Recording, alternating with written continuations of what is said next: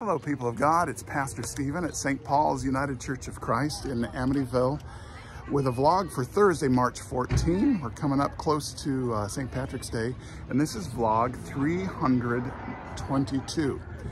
And oh, it's a beautiful day here. It's been a beautiful day, and I can hear people coming for scouts our Cub Scouts on a Wednesday night.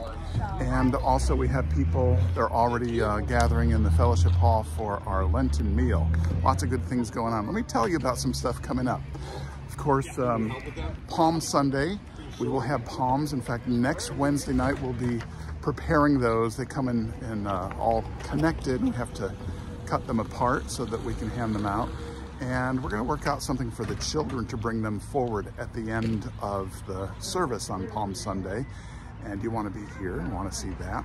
And then on Maundy Thursday, we're going to have the Maundy Thursday service that we've had several different ones. One included stripping the altar. This one will be the one in the social hall, and we'll be sharing communion downstairs the way that has been done for years and was done before I came and has been some of the years that I've been here.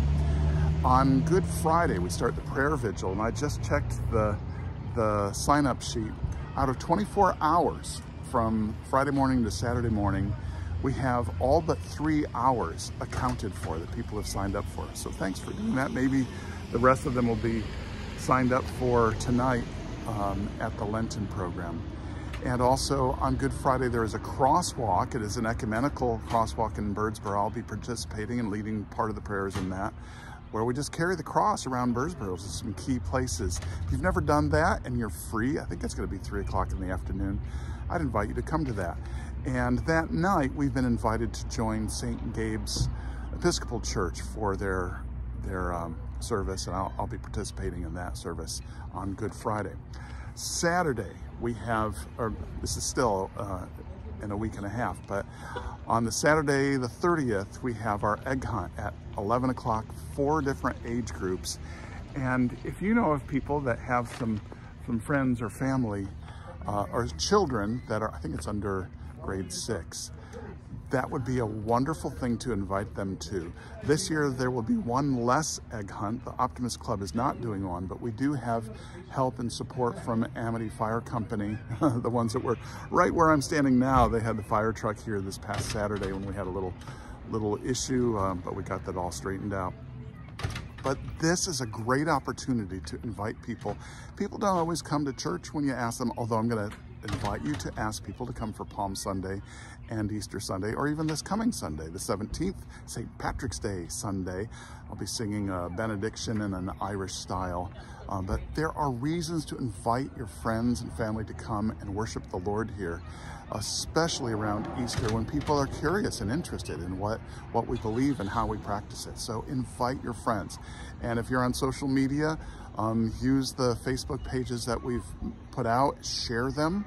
Just put them on your page or like them or invite people. There's so many ways to get the word out, to invite people to share in our faith. And of course, Easter Sunday, then we have the Easter service. And it will be the same time as usual. Man, the doors are really opening and closing tonight. And I see Mark Sittler heading on his way in. He has his Bible, very good for him. What else we have? Preaching classes. I've reached out to people that have shown interest or who have been pointed out to me as good potential people. And some have said, yes, sign me up. Some have said, no, that's not my calling. And I've gotten different responses, and some I'm still waiting to hear from.